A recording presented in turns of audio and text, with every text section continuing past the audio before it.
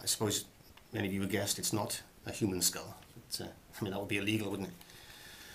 I've been looking for a fake human skull, but difficult to come by. Sheep skull. Yeah, that's not blood. Okay, that's red candle wax. I used to have a red candle on the forehead of the sheep there, the brow. Anyway, it's sheep skull. Okay. None of this. Let's not see any of this. Okay. Okay. See the classic cliche. Alas, poor Yorick, I knew him, Horatio. Here hang those lips that oft I kissed. Where be your jibes now, your scoffs, your quirks of merriment that were wont to set the tables alight with laughter? It's just cliche. No, I wouldn't do that. I wouldn't do that. Perhaps I'd do more something like this.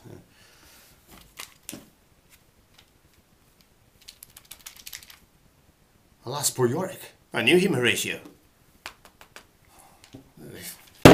Here hang those lips that oft I kissed. Where be your jibes now, eh? Your scoffs, your quirks of merriment that will want to set the table alight with laughter.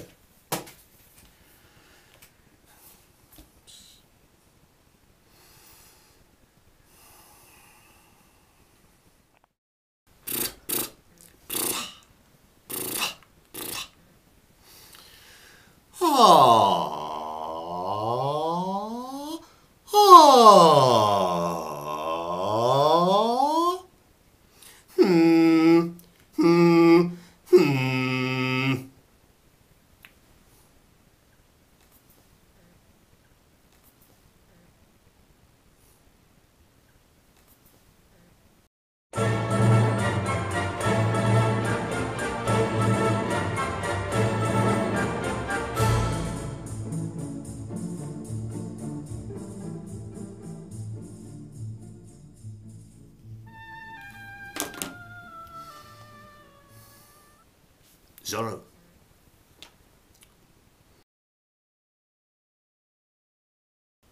Read.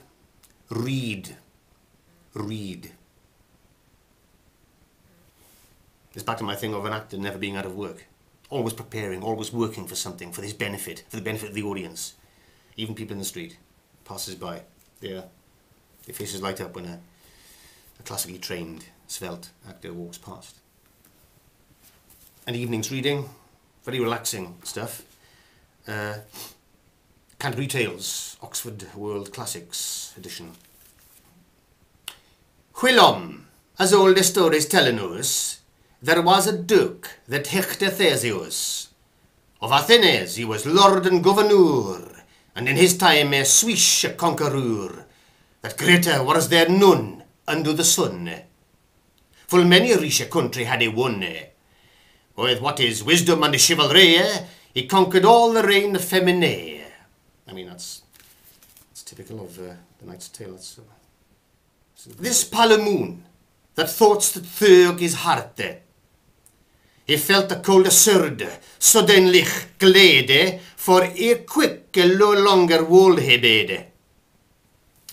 The convent, ik, lay on the pavement, weeping and harrying Christ's mother there. And after that they raised him forth been went and took away this martyr for his burial. Oh, it's just beautiful stuff. Geoffrey Chaucer. I mean, that's a gentle evening's reading, relaxing, keeps the words flowing through an actor's brain. Pleasure and business all at once. That's the way I see it. That's, what else have we got typical here? Okay, J.B. Priestley. Time on the Conways. I have been here before, The Linden Tree, and perhaps the most famous of all, An Inspector Calls. I've actually never done any of them, but I would still read. You know, I read plays that I haven't done. You tell me, Alan, if there's time later on, we're not going to be trampled on by any of Madge's Mrs. What's-her-names, and we don't care how brilliant they are, do we, Alan?